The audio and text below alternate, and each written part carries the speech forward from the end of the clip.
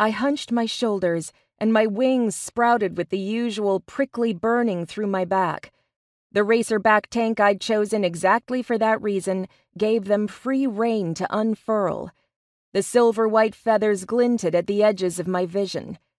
A week or two ago, the weight of those appendages on my wiry frame had felt oppressive. Now, with a single flap and the rush of air over them, they sent a giddy tremor through me. They gave me more freedom, not less, even if they also represented what I was now and therefore all the things I'd lost to become a Valkyrie. My life to begin with, a future in the world of fellow human beings. Petey. No, I wasn't thinking about that now. I hadn't completely lost Petey, not unless I let Moonin and her prison win. Loki loped up toward the sky, heading toward the high walls he'd said his wager had helped build. Freya, as Falcon, swooped after him. I sprang into the air, and my wings swept me on upward. The cool wind buffeted my face when I turned it toward the sun. Maybe it could be this simple.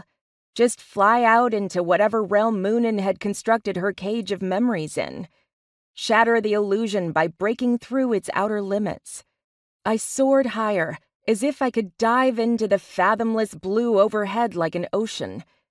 The wind washed over me with the smells of metal and stone and the apple orchard to the south and a faint aftertaste of ash that lingered on my tongue. Ash? Before I could wonder much about that, Loki gave a shout. The trickster had stopped against what looked like the open expanse of the sky. But as I drew up beside him with a few more flaps of my wings, I felt it too. An invisible pressure holding us down. I strained my wings, but I couldn't propel myself any higher. Scowling at the air above us, I swung a punch at it. The impact sent a spear of pain radiating down my arm as if I'd hit my funny bone hard. Okay, not doing that again.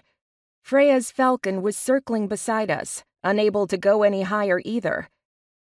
"Not that I have much hope," Loki said, and beckoned me to follow him gliding farther across the city. Here and there we tried to fly higher, only to be pressed back down. My skin started to crawl at the sensation of that vague, unseen ceiling. We really were trapped in here, as utterly as we could be.